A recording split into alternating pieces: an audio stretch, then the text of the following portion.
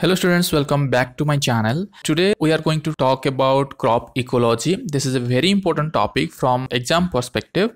Whether you are appearing for state PCS or UPSC or any agri competitive exam in your state or at national level, you can find questions from this section. And students generally they cannot appear this type of question because these are unconventional questions. I have compiled these notes, and if you want you can pause the video, pause the lecture at any point, and you can note down these points, right? So let's discuss one by one. So what is ecology? This ecology term, it was derived from Greek word oikos, which means house, and logos means to study. So ecology is the study of relationship between plants and animals, whatever organisms, with their environment. What is the relationship between plants and animals, whether they are plants, animals, or any organism, with their environment? What is that environment? That may be biotic environment, that may be abiotic environment. Suppose we are taking example of any plant. So what is the environment of any plant? It has phyllosphere, it has rhizosphere, it has root environment, it has foliage environment. And in foliage as well as root environment, we have certain biotic factors affecting the plant growth, as well as some abiotic factors are there. Like biotic factor means it has life. What are the biotic factors affecting plant growth? These are animal, insect, any pathogen, or any other plant, right? What are the abiotic factors? Like solar radiation, rainfall, temperatures, etc. So these are the abiotic and biotic factors, those affecting that plant or any organism. So ecology is the study of relationship between that organism and its surrounding, its environment, right? So what it was derived from ecology, that is coined by German scientist Ernst Haeckel in 1866, and he had written a book that is called Generelle Morphologie der Organism in 1866, right? Who is known as the father of Indian ecology? Ramdev Misra. Ramdev Misra is known as father of Indian ecology. Who is the father of modern ecology? That is Eugene Odum. Eugene Odum, somewhere you can find Eugene Odum, and somewhere you can find Hutchinson as the father of modern ecology. Who is known as the father of animal ecology?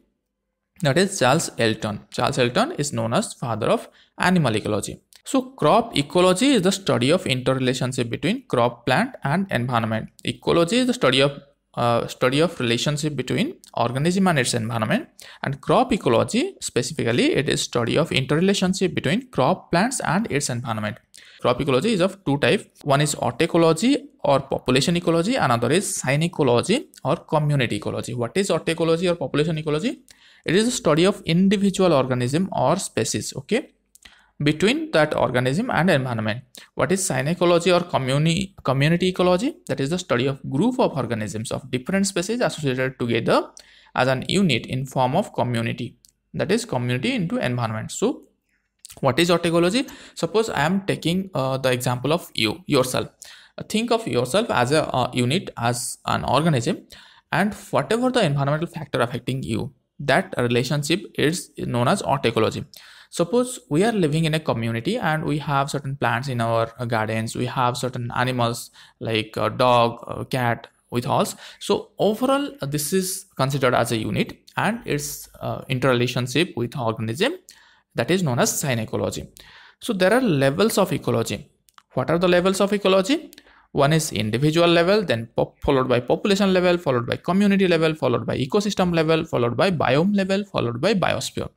So the number of organisms increases here, and number of factors, area, increases here from individual level to biosphere level. So what is individual? That is unit, living thing or organism. What is population? That is group of individual organisms that live in the same area. Okay, if group of individual organism live in a same area, that is known as population. What is community? Population live together in defined area, that is community. What is ecosystem? Community and its non-living surrounding. A community and its non-living surrounding in that community, that is known as ecosystem. What is biome? Biome is large geographical region with same plant life and climate.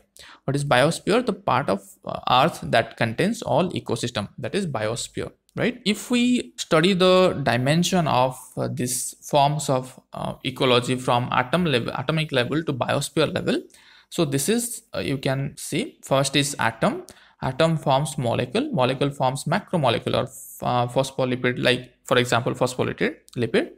Then macromolecule constitute cell, it forms cell. Then cell further integrated and forms tissue, that is suppose epithelial tissue or connective tissue, like that. Then tissue forms organs, like suppose lungs. Organ forms organ system, like respiratory system, circulatory system, etc. Then organ system combines together and forms organism, like us. Then organism combines like population. Then population forms community, community forms ecosystem, ecosystem forms biosphere, right? This was all about ecology. In next class we will study ecosystem. Okay.